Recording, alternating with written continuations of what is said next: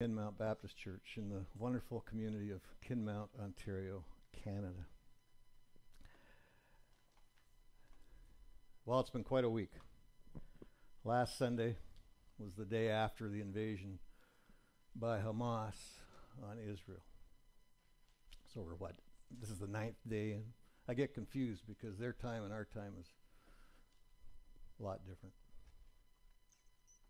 And it's fascinating to me as we pray for Israel, we pray for our brothers and sisters in the Lord every day, especially when they're in distress like this.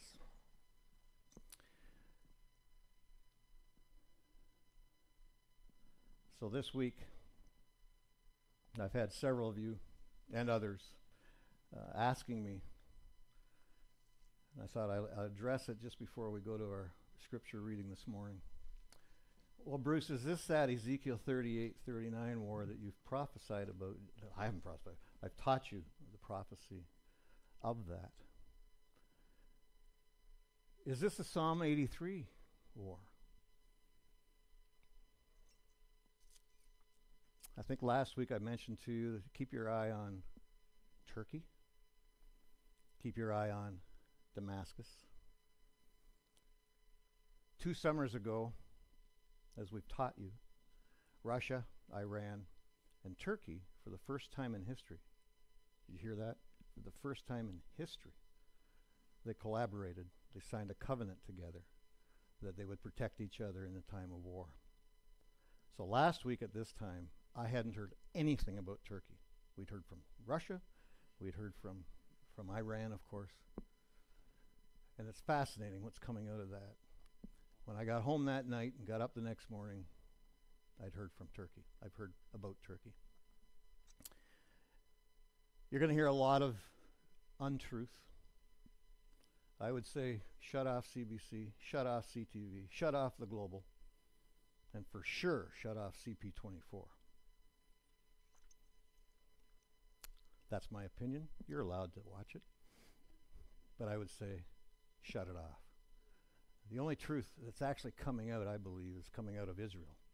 So tune in to the folks that are on site in Israel speaking truth. And if you can get Christian ones, that's even better. No, this is not the Ezekiel 38-39 war. And if you recall, see how good your teacher was, that begins probably around the midpoint of the tribulation period. And it ends with the Battle of Armageddon. No, it's not the Psalm 83 war. Now, some guys believe it could be. I don't. And the reason I don't is because Psalm 83 says all the enemies of God will be whipped. They'll be wiped right out. That's not happening. That's not going to happen now. It's going to happen at the end of the 38-39 Ezekiel war. Okay?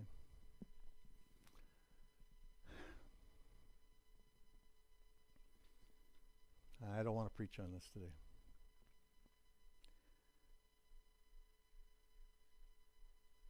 I am not going to describe the wickedness that happened last week. I'm sure some of you saw it. Many of you have heard about it. I'm not going to get into it.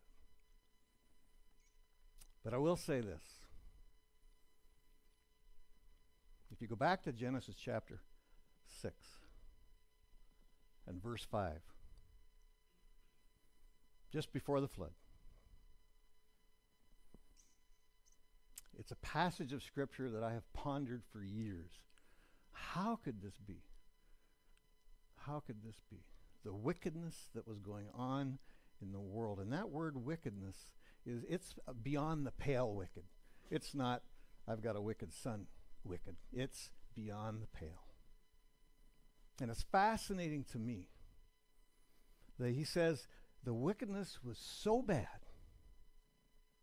that every thought was wicked. And now the experts have told us over the years, these last few years, there was probably between 7 and 8 billion people on Earth back then. I used to think there was probably a few 100,000 maybe. They figure about the same as today. Isn't that amazing?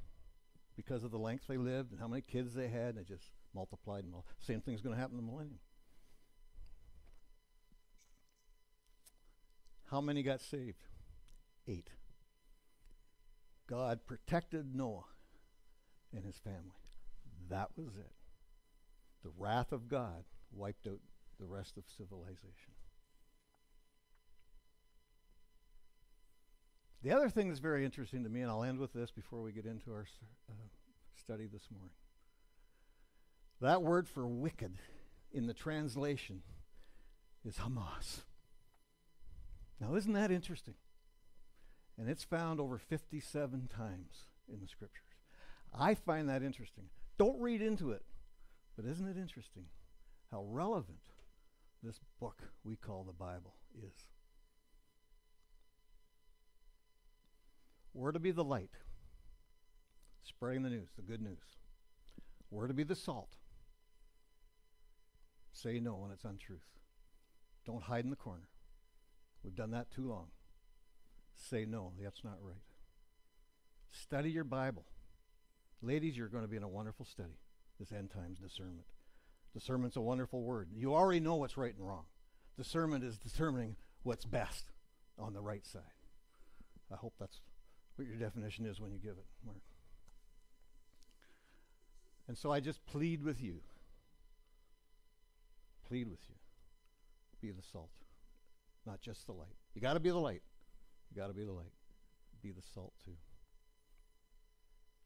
The other thing that really troubles me, and I don't like criticizing other pastors other than when they deserve it.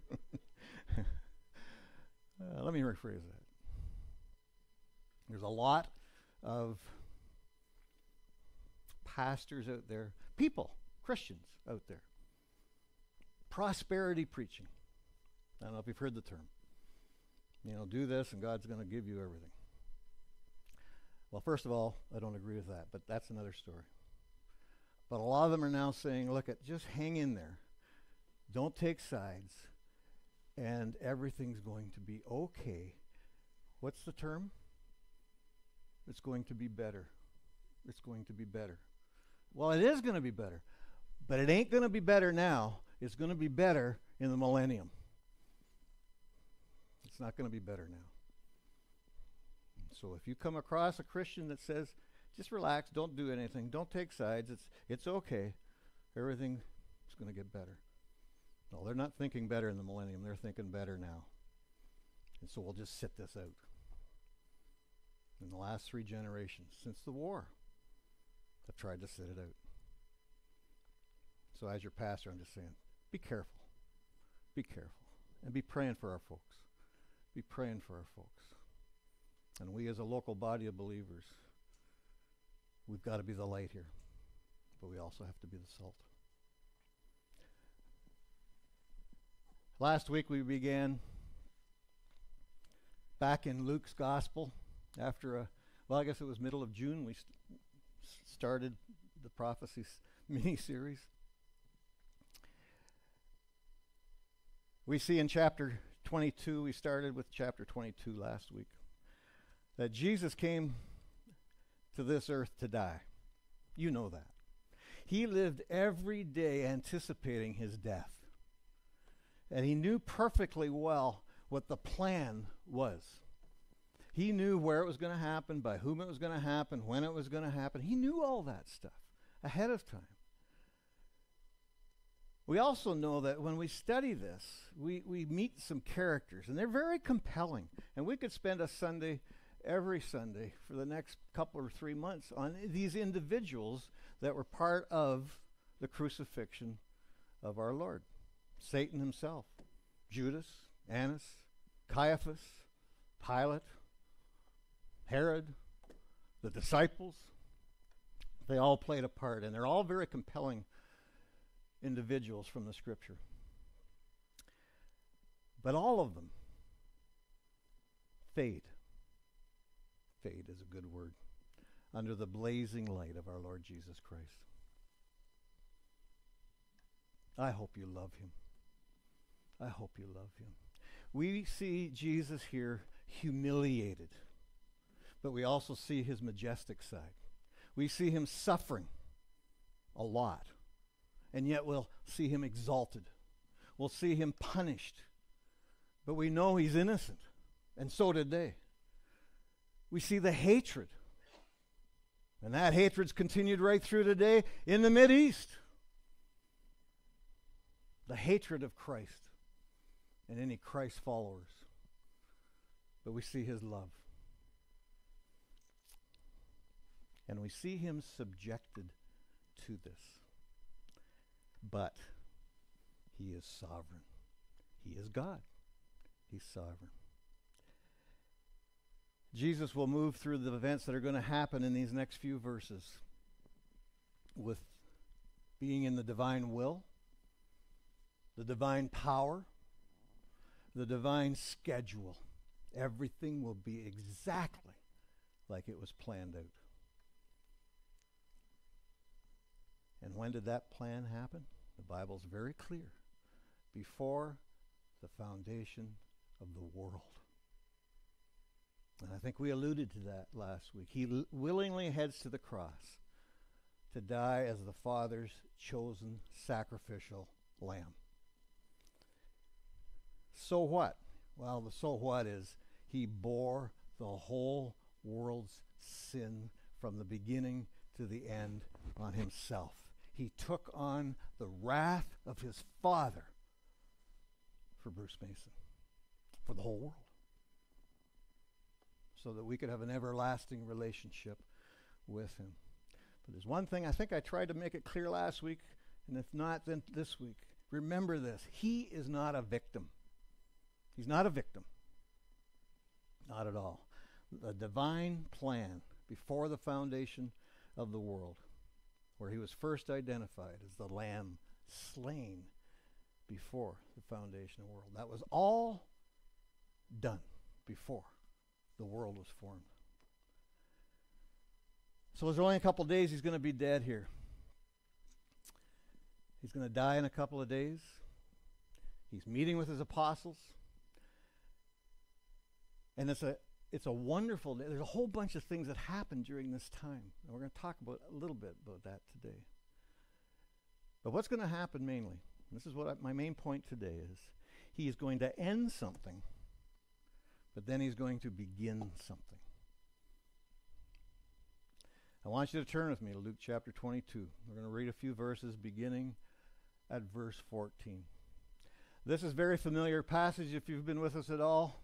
Communion Sundays, I usually choose from 3 or 4 passages in the New Testament, and I love the Luke passage, and we read this one, and you should have this one memorized, but I'm going to read it to you. Verse 14 says this, "And when the hour had come, he reclined at the table, and the apostles with him.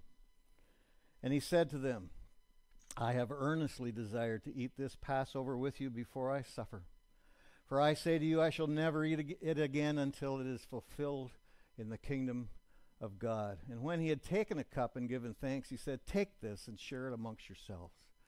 For I say to you, I won't drink of the fruit of the vine from now until the kingdom of God comes." And of course, we know that's the millennium. "And when he had taken some bread and given thanks, he broke it. He gave it to them, saying, This is my body, which is given for you.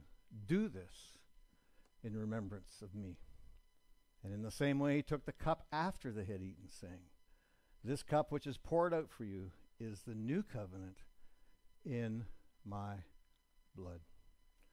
Brief moment of prayer. Father, guide and direct us now as we open this precious word and study a bit from it. May we learn some truth and apply it for your kingdom's sake. Amen. This is a turning point in redemptive history. A turning point in redemptive history. The last official Passover and the first communion.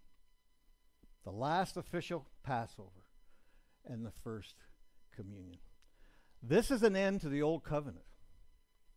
This is the beginning of the new covenant. And it begins a new memorial. And this memorial, as we do once a month, and there's nothing in the scripture that tells us we have to do it once a month, the connotation is that we do it regularly and we've just picked once a month so we didn't forget. Probably. In that memorial, we look back at the cross. We look back at what Jesus has done, the fact that he died and was buried and was risen again. for you and for me. No longer the old covenant. The Passover.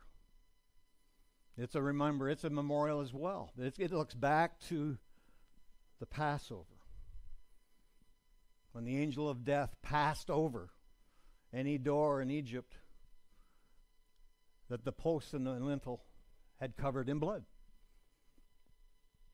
And if you didn't have that, you would lose your firstborn. The angel of death would kill your firstborn. And so that's a big deal to the Jewish nation. That was what they looked back to. And unfortunately, that's what they still look back to. Bruce, you're getting nasty. No, I'm not. No. We have a new memorial. We look back at the cross. Back at the cross. A wonderful deliverance. In Egypt, they say there was between 2.5 and 3.5 million people delivered out of Egypt by God. A couple of principles as you study this. Two principles that I could say are key principles.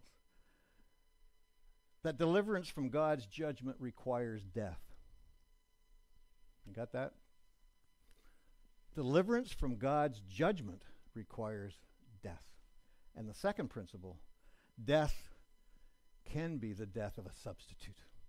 And we see that all the way through the Old Testament, right up to the cross. No animal was satisfactory to take away your sins.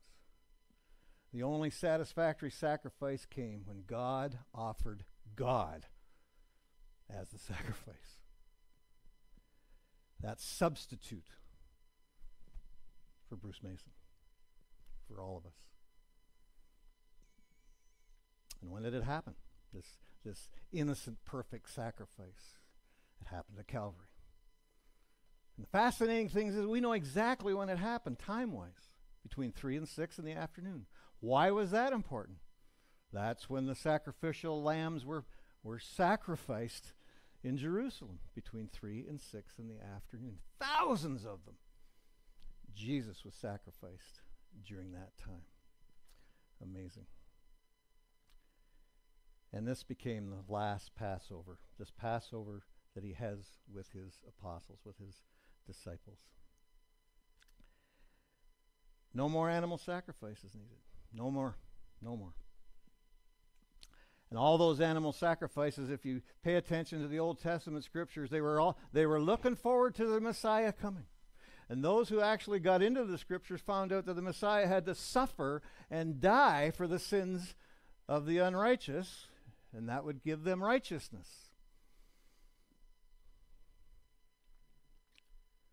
The animals were only a symbol.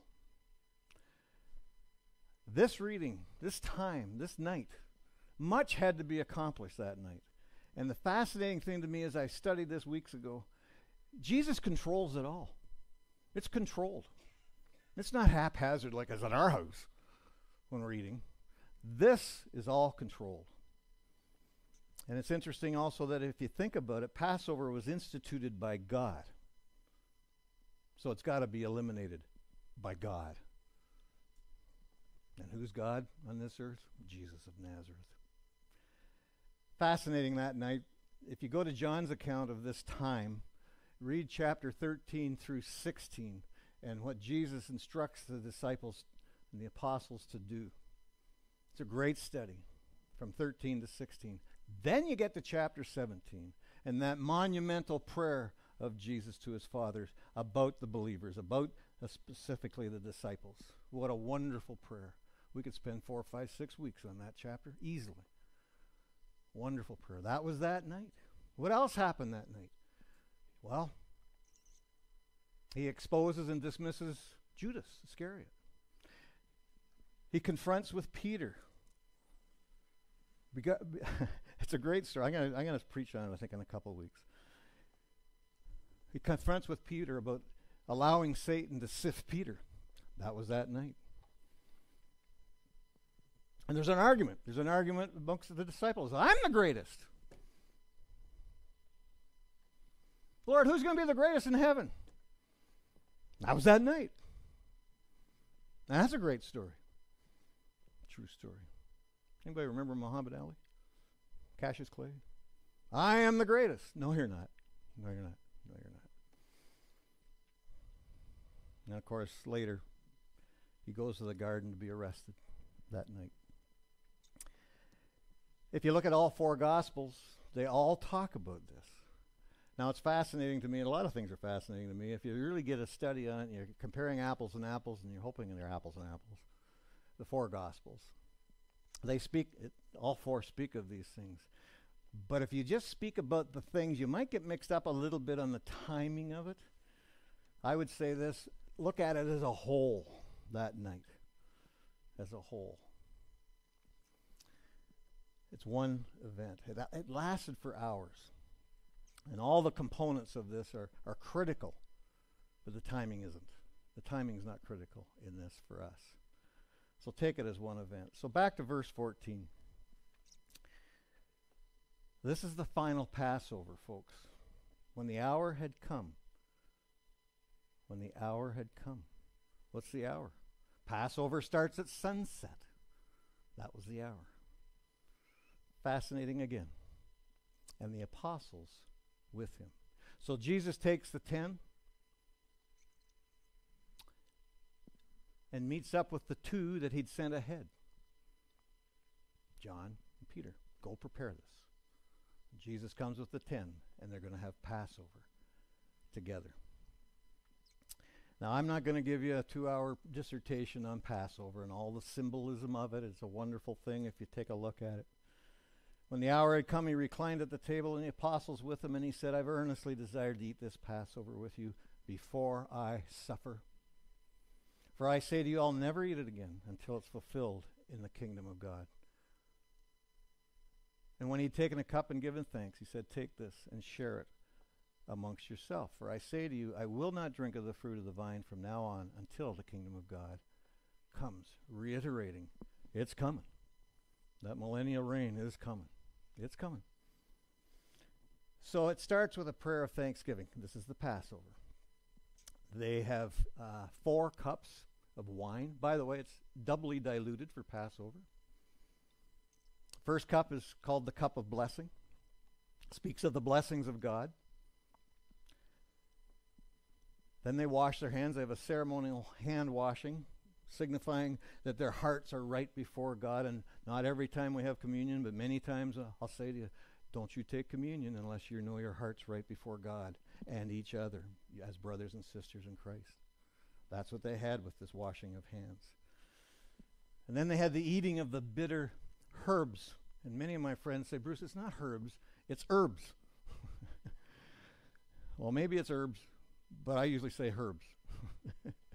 And that symbolizes the bitterness of the slavery in Egypt before they were set free. Then they sing part of the Hallel. And I know James has talked about this. We've talked about it in the past. Psalm 113 right through to 118 is the Hallel. And they sing the first 2 chapters next.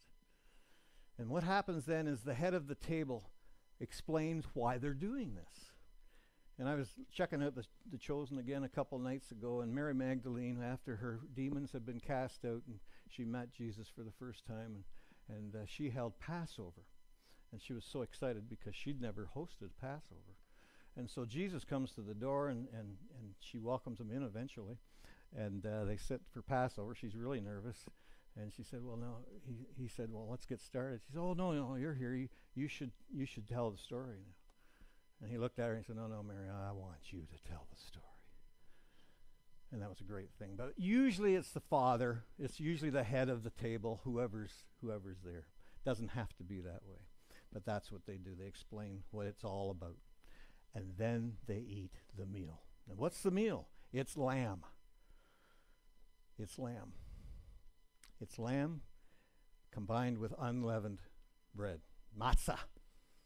That's what they combine it with. That's the main meal. And it takes a long time. After the meal, they'll drink a 3rd cup of diluted wine. And then they sing or say, most of the guys I remember talked about singing the Hallel. And that would be 115 to 118 of Psalms. And then they have a 4th cup of wine. That's the Passover meal. And it takes a long time to get through it. So they ate the Passover. So what was going on during Passover that day? Well, the disciples were listening to Jesus. Jesus was talking to them. Probably preaching at them a bit. They acted out some stuff because we know they were upset about who's the greatest and who's not the greatest and all that stuff. So there was a good discussion going on during that Passover. They sang, we know that. Peter was confronted. Judas was confronted and dismissed. And then Jesus gave them some warnings. So there was activity during this night. Verse 15, remember that? He said, I'm going to suffer. I'm going to suffer. And I think we mentioned that a bit last week. This shouldn't have been new to the disciples. Several times. Son of Man's got to suffer. He's got to die. But he will be raised again after the third day. Jesus knows everything here. He knows inductive Bible study. What's that? Who, what, where, why, when, how. He knows it all. He knows it. Exactly. The rest is going to come. That mock trial's coming. He's going to be put on the cross. He's going to die before sundown. He'll be in the grave. And all that stuff happens in about a day and a half. And it boggles my mind, as I mentioned to you last week, and I shudder when I think this. He knew all of this stuff was going to happen to him before the world was even formed. He knew what was going to happen at least 4,000 years later. The suffering, the anticipation of the suffering. And he knew it. And he was fully man. He was fully human. No wonder he said to the Father, Father, if there's any other way, is there any other way? Please let this cup pass from me. And you know how precious the next words are. Nevertheless, not my will, but thine be done. The emotion there, well, the author tells us. He was sweating droplets like blood. The intensity. Verse 16 says this, For I say to you, I'll never again eat it until it's fulfilled in the kingdom of God. This is his last meal before the cross. His last meal before the cross is this meal that he has here. So he eats the lamb, and then he becomes the lamb. Did you catch that? He eats the lamb, and he becomes the lamb. Verse 17 and 18. When he'd taken a cup and given thanks, he said, Take this and share it amongst yourself, for I say to you, I will not drink of the fruit of the vine from now until the kingdom of God comes. That'll be the millennial kingdom. We've talked about that. The kingdom of God, when he comes back, sets his feet on the earth, and we enter into the kingdom reign of Christ. He doesn't point back to the Exodus. And that reestablishing of that Passover meal in the millennium is not going to look back to Exodus. It's going to look back to the cross. The cross. It's going to point to the cross of Jesus Christ. Ezekiel 45:21, Luke 22:28 to 30. The Passover, folks, was completed. It was fulfilled at the death of Jesus Christ. And it becomes a memorial. And then it's replaced. This is replacement theology. This is not Romans 11 replacement theology of church over Israel. The Lord's table replaces the Passover. True replacement theology. But I find it wonderful because here he is talking about him coming back again. He's talking about the millennium. He's going to die tomorrow, the next day. And he's talking about, I'm coming back again, guys. Now, we'll eat it again. We'll do it again. We'll do it again. He sees his suffering, but he also sees his coming glory. And you know, when we've talked about the millennium, and I love talking about it with folks that don't believe in it, that all-millennial theory, but when you talk about the millennium, one of the reasons there has to be a millennium, there has to be a millennium here on this very earth. There has to be. Why? We have 8 or 9 reasons, but the one reason that I just love is the full manifestation of his glory. The whole world will see the full manifestation of the glory of Jesus Christ. Has never happened. Has never happened. We get glimpses, but it'll happen. His glory fully manifested on this earth. And I don't hear an amen here, but it's got to be one of the greatest times ever in our lifetime, even if we're only in our glorified bodies. I'm looking forward to that glorified body, by the way. Coming back to establish my kingdom. Okay, so that's the Passover. Let's go to the communion. Verse 19 says this. And when he'd taken some bread and given thanks, he broke it and he gave it to them, saying, "This is my body." You got this memorized? "This is my body which is given for you. Do this in remembrance of me." And in the same way, he took the cup after they had eaten, saying, "This cup, which is poured out for you, is the new covenant in my blood." Memorize that if you don't memorize anything else. Get your marker out. Underline that if you don't underline anything else. Wally, you did a good job emphasizing that. That's good. Wow, you're amazing, Wally. That is fantastic. What happened here? What was this all about? The transition here. What's going on? It's hard for a guy like me, pretty matter-of-fact, low-level guy, to explain what has happened here. This is a monumental transition in history right before us. Why? What do you say that for? Because it ends something. What does it end? Now get this. It ends Passover. It ends that ceremonial law that we speak about, and the 6,000 different laws they've added to the 10 Commandments. It ends that stuff. It ends the dietary laws. It ends the Sabbath laws. Some Christians aren't going to like it when I say this, but it ends the Sabbath. Because immediately they now serve and they worship when? Not on the Sabbath, on the first day of the week. It ends all those rituals. It ends the altars. It ends the priests. You don't need a priest. Why don't you need a priest? Because Jesus, go to Hebrews. Jesus is our high priest. When you're a believer now, you don't have to go through the Levitical priests. As a matter of fact, they got judged and they won't even be in the millennium, but we won't get into that. The sons of Zadok are the priests. Okay, Bruce, stop that. Jesus is our high priest. You and I, as believers, have direct access to the throne of God. There's no need for a Holy of Holies anymore. Now you're tramping on toes, Bruce. No, there's no need for it. The throne room. Jesus is my advocate. And I hope he's your advocate too. I'm coming back to establish my kingdom. I wrote a note in my Bible to myself. Wow. It's all gone. All that stuff's gone. It's all gone. He dies, he rises, they meet on Sunday. And guess who's the priest now? He's the priest. But we are part of the priesthood. Amen. Do you feel like a priest? Do you act like a priest? Are you acting holy before God? I know I mess up. But you know what's really neat? Isaiah tells me, you mess up, that's fine, Bruce. Actually, it doesn't say Bruce in there, but because I've wrapped you. I've clothed you in the garments of salvation, and I've wrapped you in the robes of righteousness. So when God Father looks at me, he sees his son's righteousness. That's why Jesus says, I've got you. You're mine. Nobody's going to take it away. You're in the palm of my hands forever, Bruce. You screw up, yeah, you'll have some consequences, but you're mine forever. Isn't that a precious thought? Especially in days like this.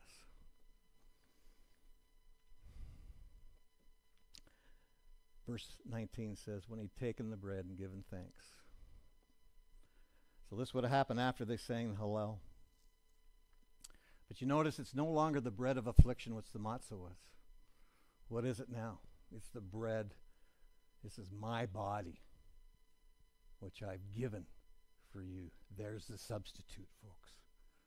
He's the substitute. My body's the substitute. No more matzah.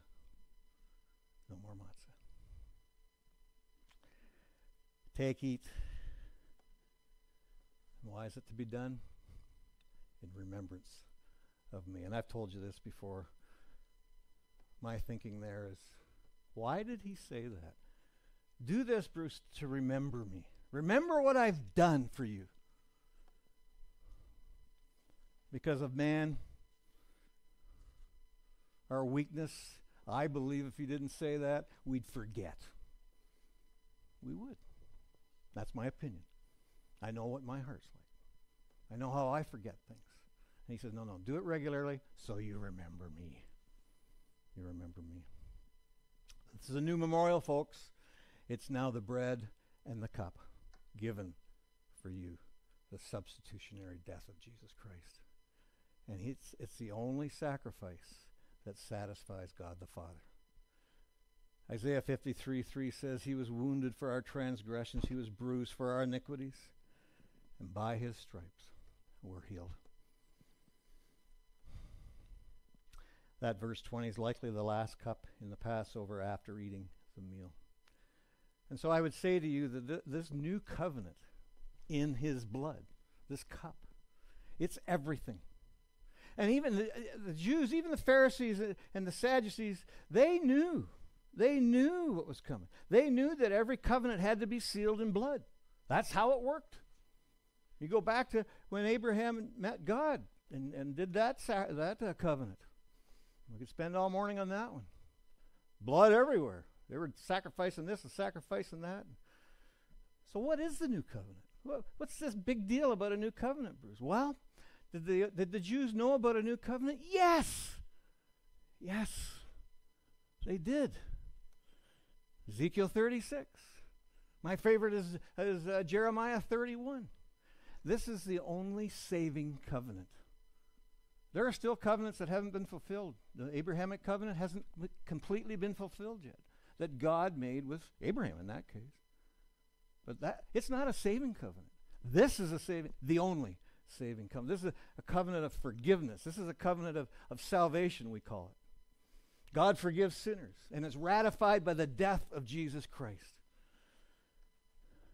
You know, before Christ died, God forgave sinners.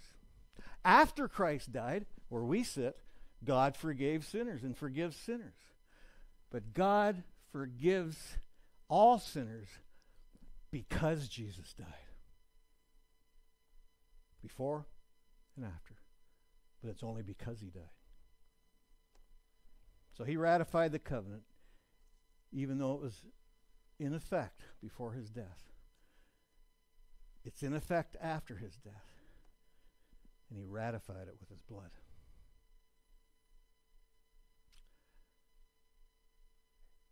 It had already been applied before it ever happened. We know that. We go to Revelation chapter 5. It says he was the lamb slain before the foundation of the earth, of the world. And I would just submit to you folks, if you haven't heard me already today, the new covenant is the only covenant that can save you. And so while we're praying for Israel, while we're praying for the whole situation over there, be reminding yourself to pray for their salvation. They're lost without Jesus. They're lost. They have no hope. Nobody has hope without Jesus Christ and the salvation that he offers you. Give me a minute. Let's go over to Jeremiah.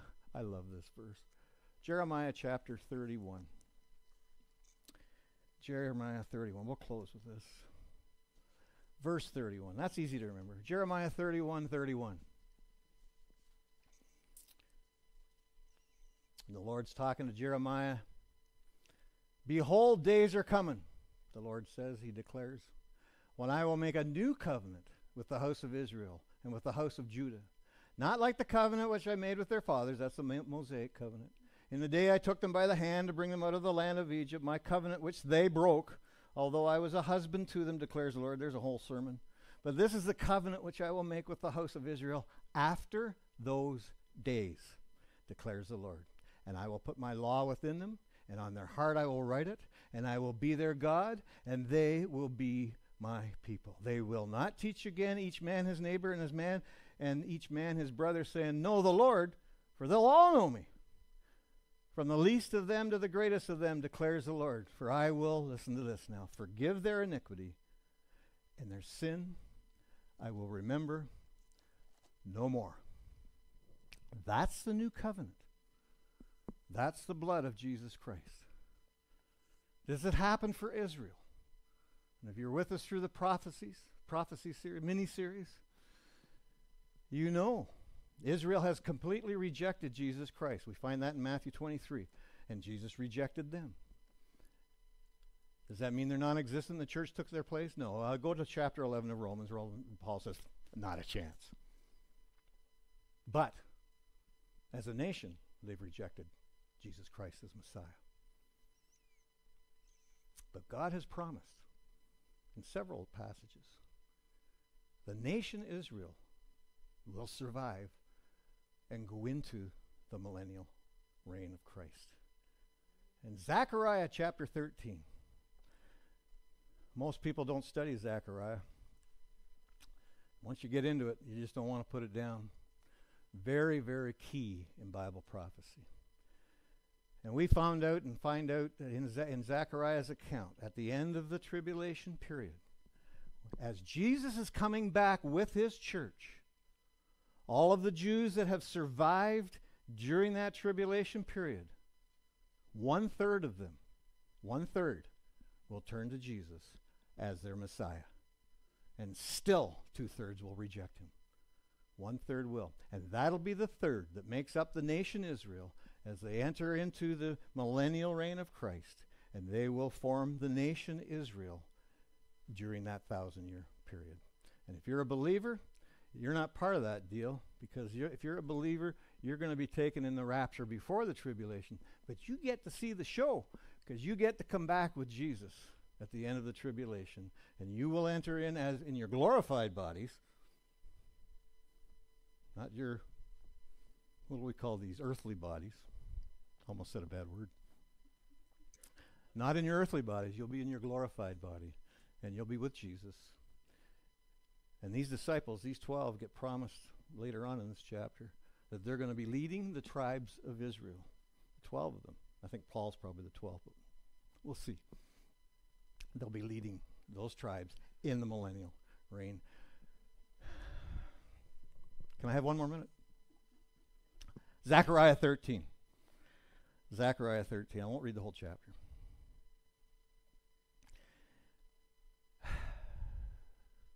Okay, I'll go down to verse 8. It'll come about in all lengths. Talking about the tribulation period. Declares the Lord. And you can go to Amos here, you can go to Ezekiel here. That 2/3 of it will be cut off and perish. But the third will be left in it. And I'll bring the third part through the fire. When he comes back, there's going to be a lot of fire. Refine them, I'll refine them as silver is refined. I'll test them as gold is tested. They'll call on my name, and I will answer them, and I will say, they're my people. And they'll say, the Lord is my God. And what a day that'll be for the Jewish nation. What a day that'll be for the world. And for you and I, as we watch Bible prophecy play out. This book, the truth. The truth. We don't see a lot of truth in our world today. You can count on this. This is the truth of God. You may not like what it says, but it's God's word. Let's live by it. And I mean, if we know the truth, then how should we live? How should we live? How should we live? No more Passover, folks. No more Passover. Lord's table. Let's pray. Father, thank you for your word. Thank you for the truth. Thank you for the folks here that want to learn the truth. And Jesus, thank you for enduring the cross on my behalf, on the world's behalf. Thank you for saying, nevertheless, not my will, but thine be done. And from the bottom of our hearts, We want to worship you. And we thank you for your sake. Amen.